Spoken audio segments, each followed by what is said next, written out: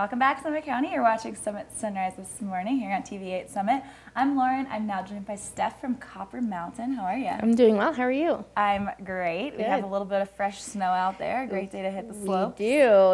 It's been a little while since we've had some snow, but it's good to get whatever we can. So 2 inches freshens things up a little bit for us. It does. It does, especially since it's not brutally cold. It's like nice in the 30s. Great day to go to really Copper nice. and get some skiing in. Exactly. And not only skiing over there at Copper, you guys always have a ton of great events going on. Tell me what's going on that we can expect. We do. So this week, kind of from now, it started on the 1st and now through the 11th. We have a competition called the NORAM Cup happening. So that's actually a really big event for those who may not be aware. It's some of the best alpine skiers in the world. They are on the Speed Center doing all sorts of different disciplines in alpine skiing. So they are trying to earn points towards qualification, not necessarily for the Olympics, but their rankings around the world. So that's on the Speed Center. And along with that, we do have some terrain closures happening over there. But, we encourage everyone to come out to, cheer on these athletes. But we also have some different terrain groomed and available for our guests. Awesome. Yeah. Cool. So that sounds really fun. You guys always have a lot of competitions going on over there at Copper, don't you? We do. And, that's something that we do on purpose. We, we're really proud to host these people. And our whole goal is to kind of cultivate these athletes towards becoming Olympic champions or world champions. So it's really cool to watch and see how Copper plays a part in their training. Awesome. So people definitely want to go stop by for that. Yes. It's February. Valentine's Day is it next week? The week after? Soon? Yes, week after. What are you guys doing fun for Valentine's Day? So next weekend we have our Valentine's themed Moonlight Dine and Ski. So Moonlight Dine and Skis, we started those last year, and they are basically our guests head up to Solitude Station, Mid-Mountain on the American Eagle Lift, have a great buffet dinner at Solitude Station, gourmet, and then they get to ski down under the stars and the moonlight back to Center Village.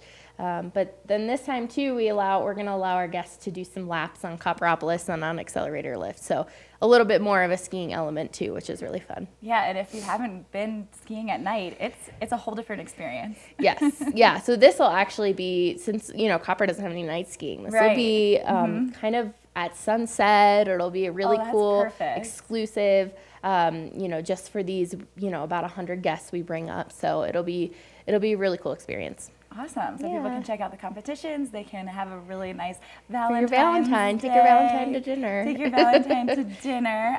But you also have something basically for everyone, like bike enthusiasts. You guys are doing something for the bikers too. Yes. Yep. So we have our 6th annual winter bike coming up after that, February 18th. So that's a weekend full of fat bike demos. The main event, our race, it's a night bike race around our village area. So it's really cool to see, everyone with their headlamps at night going around the village, on the snow. So it's a really exciting event. And again, going along with that trend that's really exploded with fat biking in the winter. Yeah. Okay. So the competition's Valentine's. So if you're romantic, you can do Valentine's Day. If you like biking, you can go biking. Yes. You can also go tubing. Yes. For the non-skiers or people who want to take a break from skiing. Tell me a little bit about that. So we have our tubing hill in East Village. It's always a ton of fun, again, for non-skiers or riders, or even if you wanted to take the family after a day of skiing.